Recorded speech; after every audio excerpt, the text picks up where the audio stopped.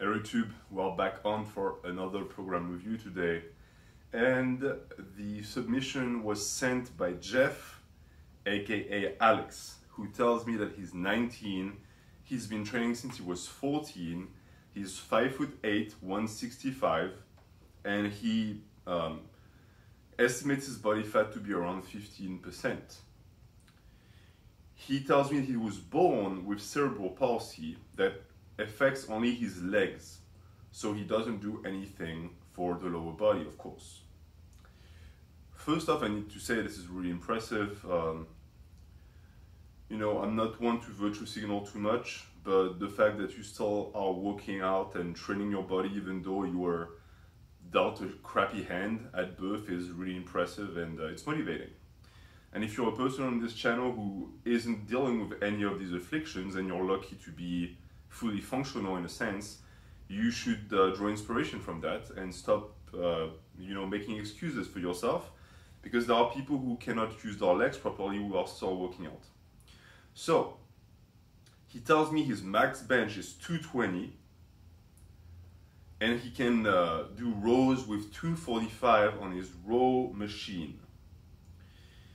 So he trains different movements each month depending on whether he has a plateau or if he has issues with his shoulder, which you should be addressing. If you have issues with your shoulder, rotating lifts can be a good way to work around it, but the underlying issue should be treated head on, because at the end of the day, if it still aches and bothers you, this means that there are movements in the rotation that don't agree with you, or that the volume and intensity are not right, meaning that you are not recovering enough or you're damaging the tendon over time. We want to avoid that.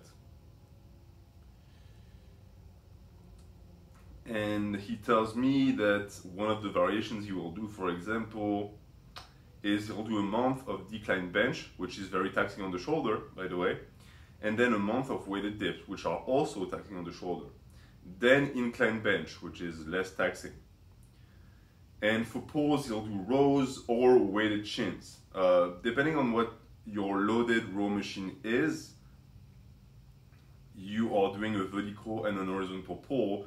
These are not really lifts that can take part of the same variation because they work different movement patterns, just so you know. He doesn't do any direct shoulder work because he doesn't like it, which is fine, and he has decent shoulders, so he doesn't care, which is, again, perfectly fine.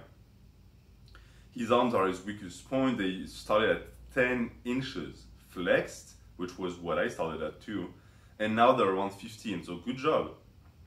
You added a lot of mass on your arms, that's good, and you can keep adding mass, I guarantee you that. So on a typical week, he will train 3 days, and on those 3 days, for example, if he benches, he will do 5 sets of 8 and 5 sets of 8.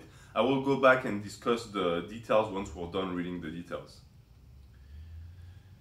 And then he will do 5 sets of 8 of rows. Then at least one day out of that week, he will train arms, and he'll do a 5x5 for extensions and curls. Then on one of the off days, he will pick a random exercise that he wants to improve on just for fun, and do that to keep things interesting. And that's it for his message. He doesn't give me a direct, concrete program, which is fine because his program is apparently, it's fairly easy to decipher, it's pretty straightforward. So, from what I gather here, what he does is, he does strength work only. Meaning that when he has a training session, that will be strength work. This is a fine way to progress at first, in my opinion. Once you get to a certain level, you will find that your ability to control volume, if you only do high intensity strength work, is going to be damaged. This is why people start doing variations, this is why people start doing accessories. It's not necessarily because you need those movement patterns or you need those modified versions of the compound movements or isolation movements to grow. There is some truth to that, but there's also the fact that by adding more entries to your workout, it gives you more freedom to manipulate volume, which then has an impact on your tonnage, and it becomes a thing of synergy, becomes a a work of art in a sense where now you have much more tools and cards in your hands to play with, and your program is so much more flexible that you can avoid plateau very easily. So you will start and you will work 3 days a week. 3 days a week is not bad at all. Some people will tell you it's the best possible frequency to train at. I don't necessarily disagree with that on certain programs. If you do a body part split, of course, 3 days a week is not enough. This is also what most people don't get. Your weekly frequency is going to be directly correlated with the type of program you run. Certain programs will work fine 3 days a week, certain will not. So for some programs, because of the frequency they dictate by the type of days that they put forth in terms of programmation, you're going to be stuck within a certain range of days. For example, you are going to be hard pressed to train 7 days a week on a push-pull leg. Why? Because it's a 3 day split. So if you do it twice, it's 6 days, etc., etc. So he does 3 days a week.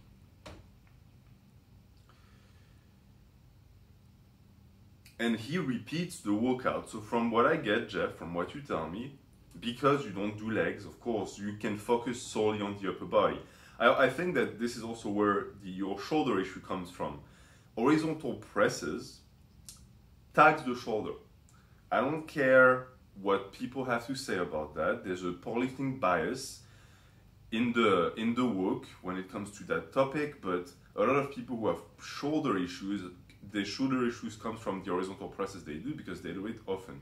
And they do it often. Why? Because they want to progress on it, and the best way to progress on your bench, on your dips, is to up the frequency just like anything else. But I do think that because of the movement pattern, it's a type of lift that is going to be very technically very potentially injurious in terms of overuse. And you also tell me that you don't like doing shoulder work, which tells me that you don't like doing vertical presses, which are some of the best thing you can do for your shoulders. So, what I would say you do, seeing your program here, I would say if you do Monday, Wednesday, Friday, on Monday and Friday you can still do your heavy horizontal presses, that's fine, bench or dips, whatever you want. But I would make your Wednesday a vertical press day. I know you don't like shoulder work. I'm not telling you to make the overhead press or whatever shoulder press you want to do a strength work. I'm not even telling you to be passionate about it. I'm just saying that just by taking away 1 day of horizontal press and replacing it by just some sub-maximal, lower intensity, high reps shoulder presses, you are going to do a lot of good to your shoulders. The reason why I say that is, yes, by doing what I just told you to do, you're going to sacrifice gains on your horizontal presses. That is a given. That being said, what you lose in muscular gains, you're going to gain in shoulder integrity. Why? Because even low weight is going to develop the musculature of your shoulders, and if you do it with the proper form, it's going to keep your shoulders healthy. This is a game that you're going to stay in for years and years and years, and you're only 19. If you already have a shoulder that's bothering you by 19, I can tell you from experience, it's only going to get worse, and you're eventually going to get snapped up. And if you're like me and you're lucky, it's going to be nerve related and there's not going to be any structural damage done to the shoulder, which means you're going to be able to recover from it without needing surgery. If you're not lucky, you're going to snap a tendon, you're going to snap the rotator cuff, and this can be a death sentence. So between hurting yourself down the line and never being able to press with a barbell again or doing dips again, or taking a step back and working on something you might not like, I would do the second option. So what I would say you do, on the Wednesday, you can still do your rows, that's great, still do your rows. But instead of the dips or the bench, do overhead press, seated overhead press, do 8 to 12 reps for 4 sets, and superset each set with face pulls. That way you're going to bulletproof your shoulders and you're going to be able to press to your heart's content on Mondays and Fridays. I also see here that from what I check, the sets that follow the horizontal presses are going to be rows, and that's good. Issue is you are doing rows with a plate loaded row, or you're doing weighted chins. These will develop the back, but depending, the weighted chins are not going to develop the upper portion of the upper back as much, which is what is called the scapular belt, which is what protects your shoulders. And as far as loaded row machines go, most of which, the ones I know, especially if you pull like this, it's going to be a ton of lats, but it's not going to work the upper back as much either. So the idea that by pulling as much as you press, you're going to protect your shoulders, it's a simplistic notion. It's not as straightforward as that. It depends on the type of pulls. A face pull, right, is completely different from a pull where you're going to pull to your belly button. It's going to work different muscles, it's going to work different functions of the upper back. So I would say that if you want to keep doing the program that you're doing now, you need to start integrating the things that are going to prevent overuse injuries. So if you have the option with your plate, your loaded machine for the rows, if you can have a grip that is going to be allowing you to pull like this instead of like this, I would say do a variation and do some of this too, so that you can focus on the upper back, on the traps, and on the rear delt. And that's going to also keep it fun for you, because I feel like you're the type of person who likes that. So that's how I would change the template of your training. You don't have to do that, but it might sound a little bit mean to say that, but your legs are already not working through no fault of your own, right?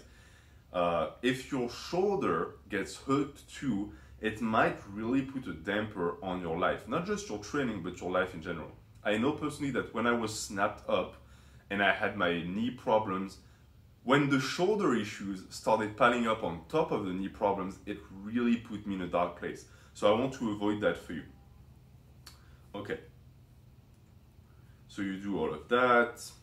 The weighted, as far as the program in itself, I'm going to start discussing your rep ranges right now. So you do 5 sets of 8. I really don't like 5 sets of 8. The reason why is because it's even worse than 5 sets of 5. Because if you can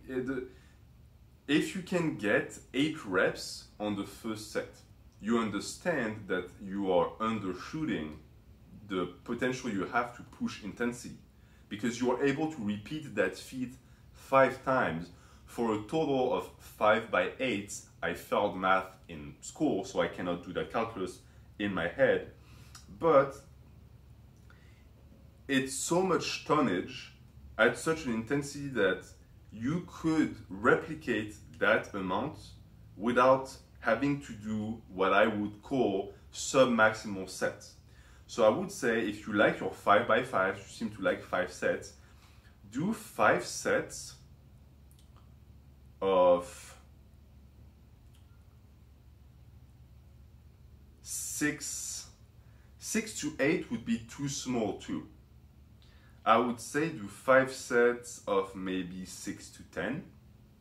That way you're going to experience the higher curve of the volume and the lower curve of the volume, where if you can get 5 sets of 10, your ability to up the weight and do 5 sets of 6 is pretty much guaranteed. And even that, just saying that to you, I still don't like it, because I feel like 5 sets of working sets is too much. That's my bias, but I personally feel like you don't need as many.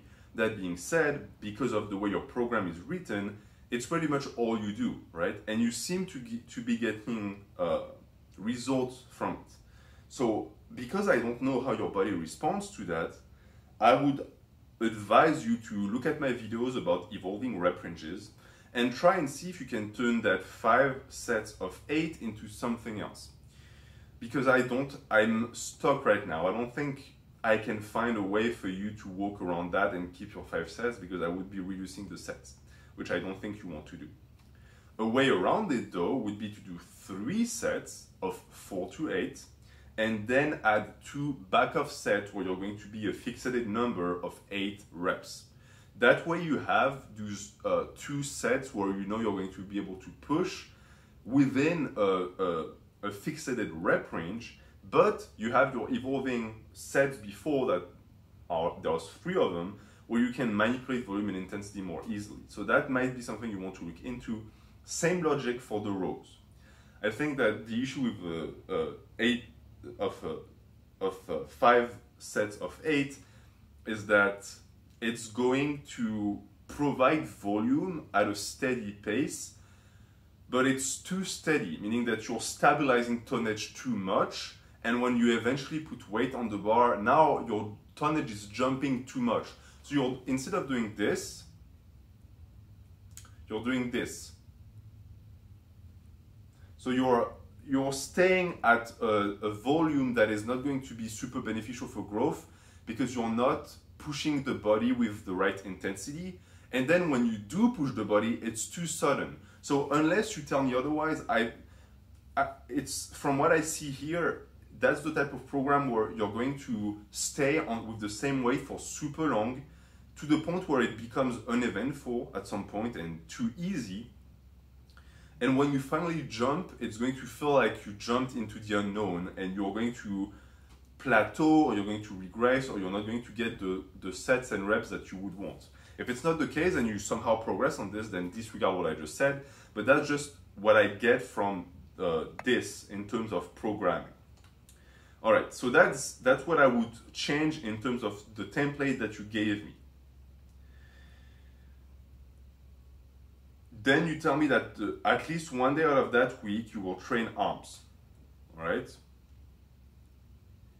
So I'm guessing it's a day on top of the 3 days, or maybe it's added on the same day, I don't know, it doesn't really change much. You do 5x5s on extensions and curls. Again, 5x5s, I'm not a fan of. That being said, for isolation work, especially if you only do it once a week, it's better than it would be for the rest of your program. You don't tell me exactly what you do for extensions. I hope you do some skull crushers for the long head, because you work your presses a lot. You really don't need more work for the lateral and medial head. You need to focus on the long head.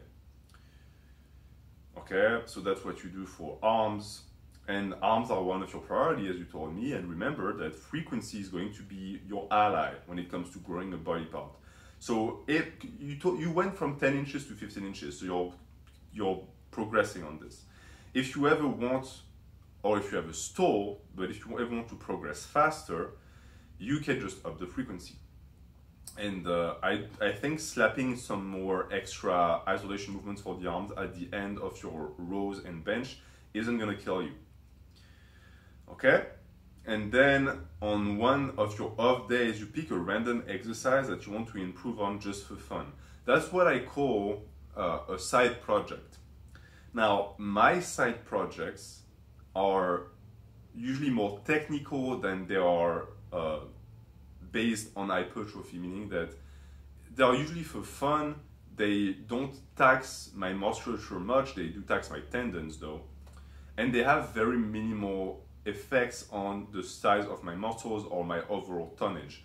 I do that because my program is so dense that I have to make sure they don't interfere with the rest of the program. I don't know how you program yours, but with the way your program is done, you could totally have a random exercise that actually is hypertrophy based. That would be perfectly fine. And you do that for fun, that's great. As long as you stick with them, of course, if you want to progress. And because you do that on your off days, remember, we take off days to recover mentally and physically. I hope you're not doing anything that involves the chest, the shoulders, especially leave your shoulders alone, or your upper back. So maybe something for the traps. I do notice that there's not a lot of trap work in here, and because of course you're not doing pulls from the floor, you might, if you want bigger traps, you might want to research that. Also keep in mind that the traps aren't just this. right? These are the upper traps. Your traps also go down your back, your upper back, and they protect your shoulders as well. So if you can find a way to develop your mid and lower traps, this is also going to have an effect, because it's going to, of course, you're going to get bulkier up there. And what I find is it pulls on your back and on your neck, and you get a nice straight posture like this, and it pulls your shoulders back. So you have that nice position where when you press, you can really tuck them back, and there's a support for them to be tucked in. So that is pretty much all I have for you today, Jeff. I'm going to pin your comment if you comment, so let me know if you want me to talk more about this. But that's going to be pretty much that for the day. So thank you so much for watching, and I hope you have a great weekend.